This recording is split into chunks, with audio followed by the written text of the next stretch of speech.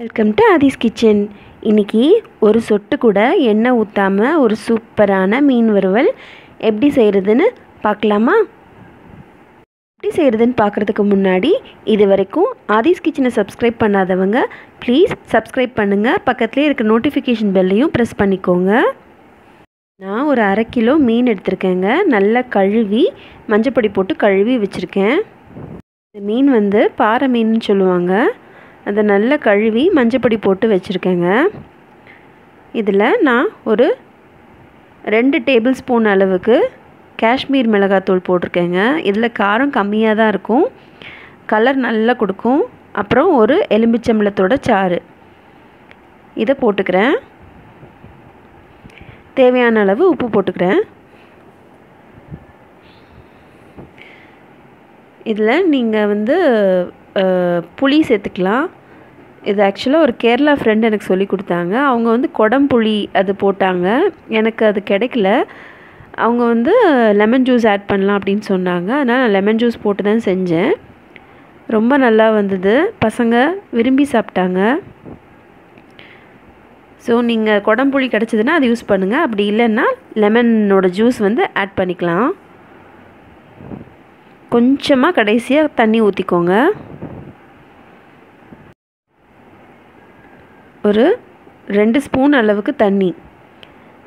அது பத்தலைன்னா நீங்கள் லெமன் ஜூஸில் இருக்கிற ஈரப்பதமே போதும். அது பத்தலைன்னா மட்டும் ஒரு 2 ஸ்பூன் அளவுக்கு தண்ணி ஊற்றிக்கோங்க. நிறைய தண்ணி ஊற்றிடாதீங்க. இதை நல்லா கலந்துட்டு ஒரு 1/2 மணி நேரம் ஊற வச்சுடுங்க. நல்லா அந்த மசாலா உள்ளெல்லாம் இறங்கணும். இப்போது நம்ம செய்ய போகிறதுக்கு ஒரு இரும்பு தோசைக்கல் வேணுங்க. அப்புறம் வாழை இலை வேணும். இரும்பு தோசைக்கல் எதுக்கு அப்படின்னா ரொம்ப நேரம் அந்த சூடை தக்க வச்சுக்கிட்டு இருக்கோம். அதுக்காக தான் நான் இரும்பு கல் யூஸ் பண்ணுறேன். இப்போது நான் 1/2 மணி நேரம் ஆயிடுச்சு. மசாலா தடவி வச்ச மீனை இதில் வைக்கிறேன். இது 2 பீஸ் வச்சாலும் சரி, நீங்கள் 1 பீஸ் வச்சாலும் சரி. 1 பீஸ் வச்சிங்கன்னா ரொம்ப ஈஸியாக இருக்கும். இப்போது இதுக்கு மேலே இன்னொரு வாழை இலையை வச்சு மூடிடுங்க. மூடிட்டு ஒரு மூடி போட்டு மூடிடுங்க. ஒரு 2 நிமிஷம் கழித்து திறந்து பார்த்தீங்கன்னா கொஞ்சம் தண்ணி விட ஆரம்பிச்சிருக்கும். இது நல்லா தோசைக்கல்ல ஒரு 10 நிமிஷம் சூடாக்கிட்டு அதுக்கப்புறம் சிம்மில் வச்சு பண்ணுங்கள். இப்போது இன்னும் ஒரு 2 நிமிஷம் கழித்து திறந்து பார்க்குறேன். இதுக்கு நம்ம எண்ணெயே ஊற்ற போகிறது இல்லைங்க. இப்போது நான் மெதுவாக திருப்பி விடுறேன். 1 பீஸ் வச்சிங்கன்னா ஈஸியாக இருக்கும் திருப்புறதுக்கு. நான் 2 பீஸ் வச்சுட்டேன். அதனால் திருப்ப கொஞ்சம் கஷ்டமாக இருந்தது. அப்படியே திருப்பி போட்டுட்டு திருப்பி மூடி வச்சுருங்க.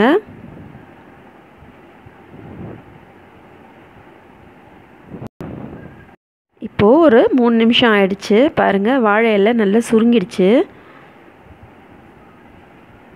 பாருங்கள்,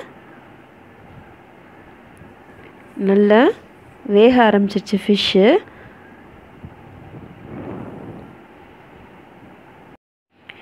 இப்போது ஒரு 3 நிமிஷம் கழித்து திருப்பி திறந்து பார்க்குறேன். பாருங்கள், அந்த ஈரப்பசை கொஞ்சம் வத்தி இருக்கு. இப்போது திருப்பி போட்டுக்கிறேங்க.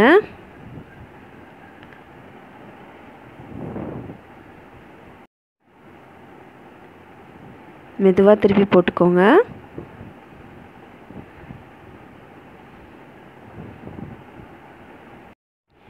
இப்போது திருப்பி விட்டுக்கிறேங்க. இந்த இரும்பு தோசைக்கல்லுன்றதுனால சூடு ரொம்ப நேரமாக இருக்கும். எண்ணெயே விட வேணாம். அந்த வாழை இலையோட வாசனைக்கும் அதுக்குமே ரொம்ப நல்லாயிருக்கும். திருப்பி மூடி வச்சிடுறேன்.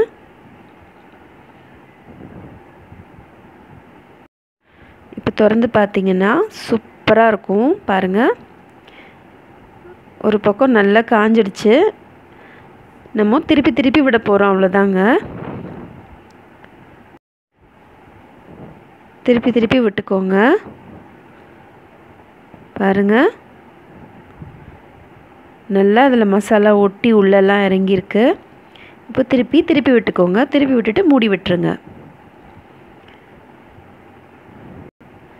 ஒரு சொட்டு கூட எண்ணெய் வேணாங்க. ஆனால் ரொம்ப வாசனையாக டேஸ்ட்டாக இருக்கும். பாருங்கள், ஆல்மோஸ்ட் ஆயிடுச்சு. நல்ல வாழை இலை சுருங்கிடுச்சு பாருங்கள். பார்த்தீங்களா, சூப்பராக வறுவல் ரெடி ஆயிடுச்சு.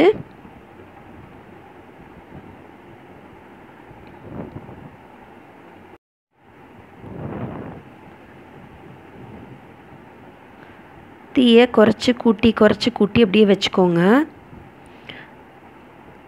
அப்போ தான் நல்லா கருகாமல் சூப்பராக வரும்.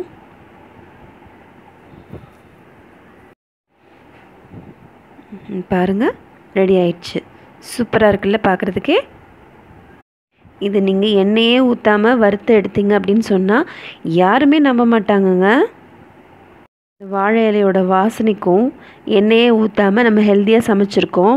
பயப்படாமல் நீங்கள் எத்தனை மீன் வறுவல்னாலும் சாப்பிடலாம்.